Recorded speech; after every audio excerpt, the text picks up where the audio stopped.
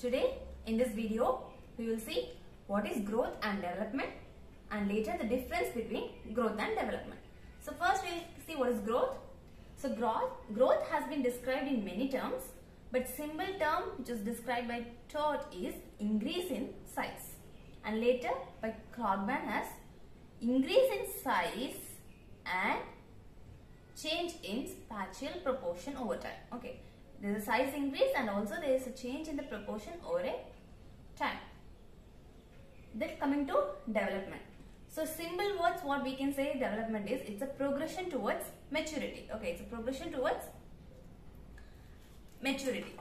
Now, development was described by Malvin Morse as it is a continuum of events which will happen from the fertilization of ovum onwards.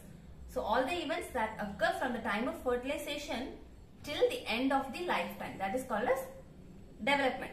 All changes in a life. Now development is consisting of three things. It consists of growth plus differentiation plus translocation.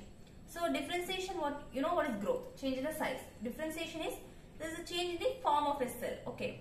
Now translocation, there is a genetic change in which a piece of a chromosome breaks and it will attach to another chromosome. So it is a genetic change.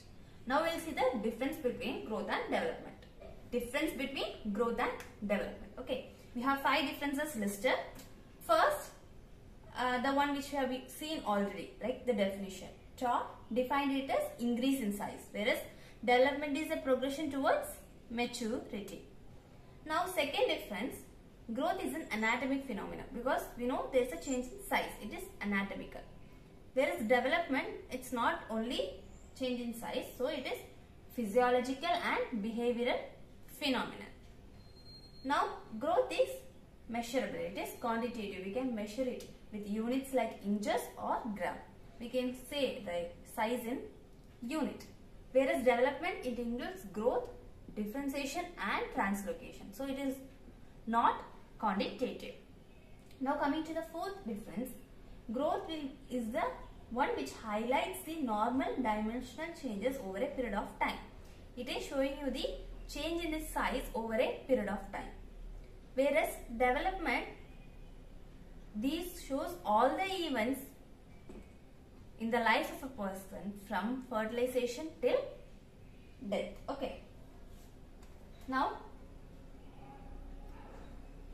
fifth difference, it may cause change in form, proportion, and there is an increase or decrease in size and change in texture and complexity.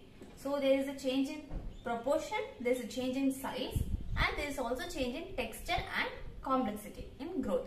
Whereas development, this is a change that occurs in the life of a subject from formation of a single cell to death. From the time of fertilization of the ovum, forming a single cell till death, all the changes we say it as development. So these are the 5 differences between growth and development.